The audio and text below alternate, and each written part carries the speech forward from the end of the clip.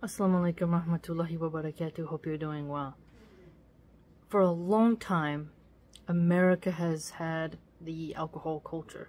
What has it brought us?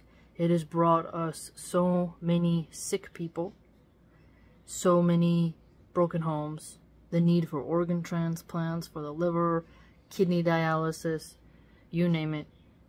Alcohol culture that is pushed everywhere. I go on Pinterest, there's an ad for vodka and all this other crap, and I keep hitting hide ad, not relevant to me, but it keeps getting pushed. Same on Instagram. And even if you go on Twitter/X, you switch your VPN, if you go to Mexico, you will see so many alcohol companies being pushed. And then you switch to America, you see different types of advertisements, but along the same vein. And the French and Italian culture is also heavy on wine, right? So we look at the fruit of what that has brought, and it's destroyed countless marriages. It's caused so many people to end the lives of others through drunk driving, right? And domestic violence fights that have landed people in prison or worse, dead. And it's time for a new path forward.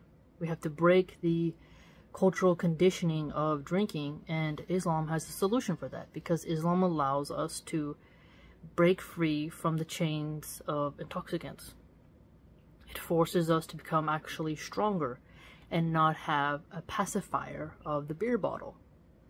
It enables us to fortify our souls and become stronger and rise above the slothness and sloppiness that alcohol induces when one becomes a regular consumer of it.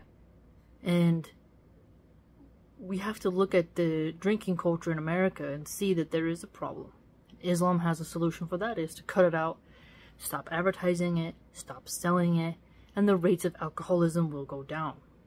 If we just don't allow anyone to have the permits to sell it, we close down all the factories in America that produce it, the rate of alcoholism and societal dysfunction will evaporate when it comes to the problems caused from high alcohol consumption.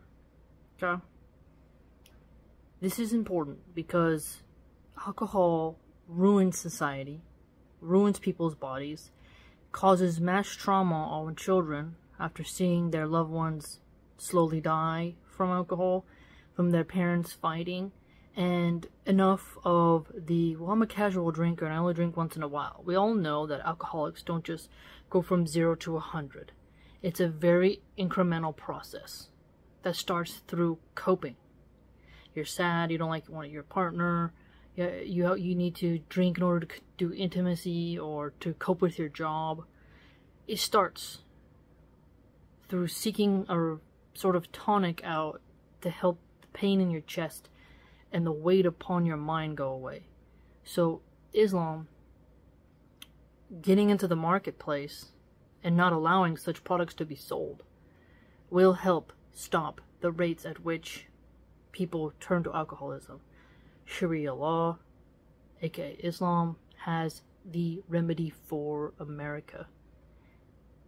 We've had many years to test out how humans will manage alcohol, and they have not been able to manage it properly. Therefore, it's time to pull the plug. It's time to make our society healthier and stronger and more mindful. And the way in which we do that is by getting rid of alcohol altogether and doing that through an incremental process. It is quite hilarious that the climate activists want to ban us from eating meat, close down family farms, but then say we don't have water and then allow soda and alcohol companies to take the water.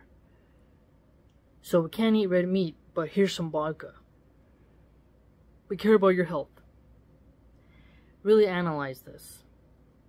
People will fight harder to keep vodka on the shelf than they will for organic grass-fed steak. Think about what I've said. Islam has a solution. If you'd like to join my blog, it's www.subscribestar.com/MilahanArchive. Hope to see you there.